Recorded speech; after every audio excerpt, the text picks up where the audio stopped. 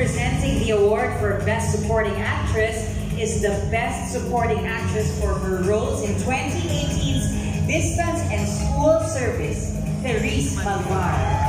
Therese is the first actress to compete against herself in an acting category, and she got a double win for the film's Distance and School Service.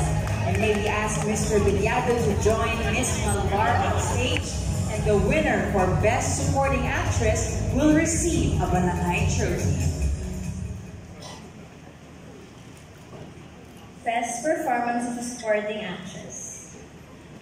For her pellucid performance of an affectionate mother, helping her son confront the demons at his face.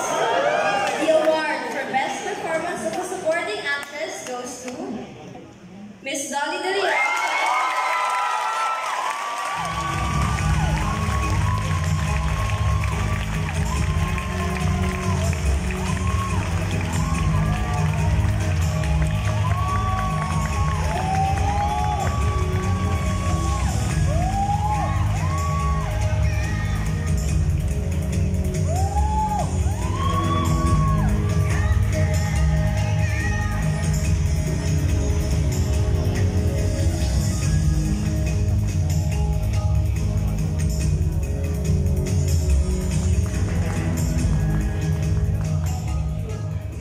Guys, hindi ko talaga in-expect to, hindi talaga.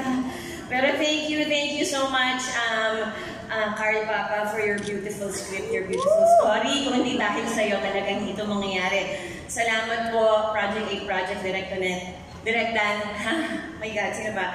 Si Kaloy, at saka si Gio Gahol, Carlo Aquino, Gio Gahol. Maraming salamat po sa inyong lahat.